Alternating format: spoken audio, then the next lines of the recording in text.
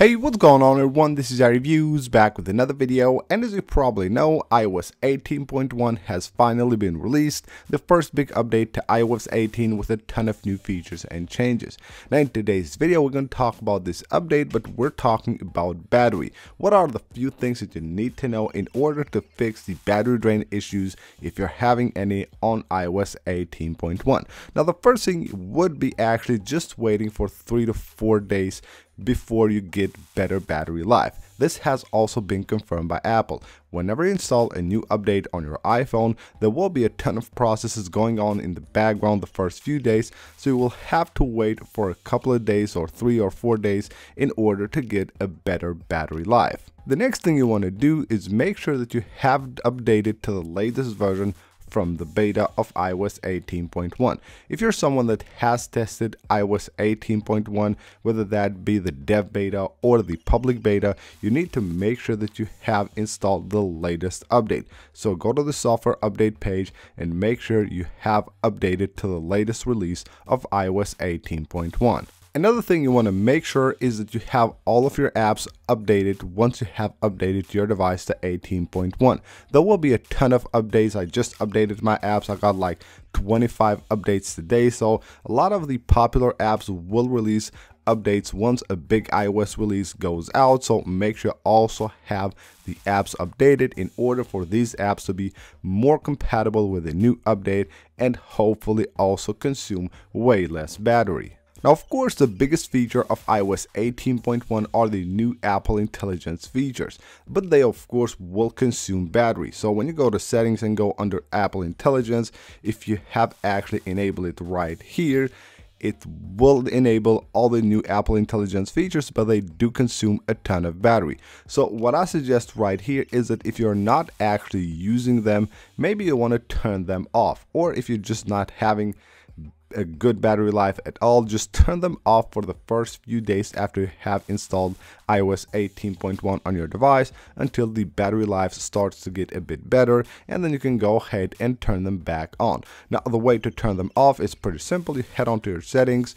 go under Apple Intelligence and Siri, and just at the button when you turn them on, you can just quickly switch them off from here. Now another thing you want to do right here is go under talk and type to Siri, and you will have a few different options right here. So now with the new iOS 18.1 we can type to Siri like this. Of course you can invoke Siri with the side button, but then you will also have the hey word right here, which you can use to invoke Siri. If you don't actually use that way of invoking Siri, make sure to turn this off. This will of course be working in the background, and it will require some kind of CPU power and battery usage in order for this to be ready to actually just bring up Siri whenever you request it. So if you don't actually use it, make sure you have it turned off. Now with iOS 18, of course, we got the new control center, and with the new control center, third-party apps can also add different toggles to the control center. Now there are a lot of apps that do offer some just like fun widgets for the control center, like a spinning fan or something like that that's animated and will be animated all the time. I would suggest you don't actually use any of these because they will be working all the time. So if you have like an animation here on one of the widgets, that means that of course is using power to be animated, and I suggest that you go ahead and remove those from your control center. The next thing I suggest you do is head onto your settings and then go under battery, and right here you will see a list of apps and how much battery they have used on your device. So if you're seeing apps right here that have a ton of background activity, and you know those apps don't actually need to be working in the background, or just like are apps that you don't actually use a lot, make sure that you identify those apps and remove them from your device. If you really need to have one of those apps, make sure you go to the App Store and search for an alternative. Otherwise, I would suggest you completely delete those apps from your iPhone. Now another thing you want to make sure you do is don't keep widgets on the home screen and the lock screen that you don't actually need. Now, if you have a widget like this, it looks pretty cool, but as you can see, it has a ton of things here. It has weather, it has battery, it has time, and all those things will be need to be updated all the time. So every time they're updating, they're of course requiring battery power. So what I suggest you do is limit your home screen and your lock screen as well to only the widgets that you actually need to use. Now with iOS 18, we also have a new feature called vocal shortcuts. So vocal shortcuts can be found here under the accessibility settings. You go here, scroll all the way down, and you will have vocal shortcuts. Now this is really cool, but just look what happens if I turn this on. If I turn this feature on, you will see the dot right there, the indicator, which means that the accessibility settings are now using my microphone, and it actually does stay that way. So this feature is all the time using my microphone in the background, of course, just waiting for my command to actually invoke any of these actions using the vocal shortcuts. So if you have tried out this feature and you have left it on, make sure that you turn it off. I think that this is a great feature to have. Of course, it will be very useful for a lot of people, but if you don't actually need to use it, make sure you have it turned off. Now the same goes for music haptics. This is another great feature. Of course, Apple always does amazing things with the accessibility features. They are great on this part, but if you don't really need to have this feature, this is a must turn off. So it basically will just consume the battery out of your iPhone. It uses the haptic engine on your iPhone, and you know that that engine does consume a ton of battery.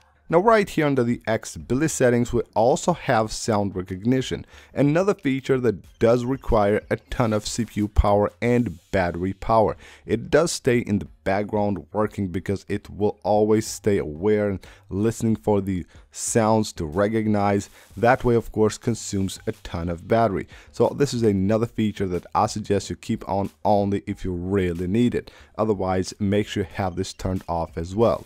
Moving on into the general settings, and here we have Airdrop. Now, of course, Airdrop is a pretty cool feature of iOS. What I would suggest you do here is, first of all, bringing devices together should be turned off. Now, this is a feature that you probably very rarely use if you have ever actually used it other than just trying out and seeing how it does work. This is a feature I suggest you completely turn off, and also keep Airdrop off when you're not using it, otherwise it will just consume a ton of battery. And let's go back here under the accessibility settings, and we have here a feature that was really popular when it got released way back. We have Backtap here, another feature that's pretty cool. It allows us to perform different actions using double taps and triple taps on the back of your iPhone. A lot of times this will actually perform the action accidentally, that way consuming battery. So I would suggest that if you have this enabled, any of the double tap or the triple tap, and you're not using it, make sure you have that off as well. Moving on here under display and brightness, and we have a feature called Rise to Wake. This is one of the features that I turn off all the time when I get a new phone. It is a feature that will basically wake up the screen of your iPhone once you pick it out of your pocket or out from a table or something like that. But it does consume a ton of battery because it has always to be ready, always looking for that motion of the phone in order to turn on the screen. It's basically not that useful, so make sure you have that off as well. And we're going back under the accessibility settings here. Let's find Siri. We have a really important setting here. It is called Always Listen for Siri, and what this does is that it will keep basically Siri alert in the background, always listening for the command for it to pop up. Whether your iPhone will be in your pocket or laying face down on a table, it doesn't matter. Listening for the Siri word will be actually active all the time. So you don't want to do that. Make sure you go ahead and turn it off. Another thing you need to be aware of are the haptics that you have turned on your iPhone. So go to Sounds and Haptics, and first of all, go to Haptics here. Now I keep it on Never Play, that's my preference, but the best option here would probably be in just play, don't play, actually play in silent mode, which means that when your iPhone is in silent mode, you will have the haptics for your notifications on your phone calls. But of course, once your iPhone is not on the silent mode, it will actually also not play the haptics. That's the best option because again, the haptic engine does consume a ton of battery. Moving on into the cellular data, so go to your cellular data and go to voice and data here and make sure you configure 5G the right way. If you're on a place where you know you have great 5G coverage, of course you can keep it on. But if you're on a place where you know that the 5G coverage is not that great, just switch to LTE or 4G, whatever you have, because keeping 5G on will make your iPhone always try to connect to 5G from LTE to 5G. That way it does really consume a ton of battery. I don't know if you have noticed it before, but this will actually just drain the battery out of your iPhone. Also, when you're out somewhere, maybe hiking or something like that, the better option will be turning on airplane mode, because if you don't have coverage there, it will just drain the battery because it's always trying to connect. So make sure if you don't have good 5G coverage that you turn it off from here. So that's basically it for this video, guys. These are a few tips and tricks that will help you fix the battery drain on your iOS 18.1 device. Hope you guys enjoyed the video. Leave a like if you did, subscribe for more, and I will see you on the next one.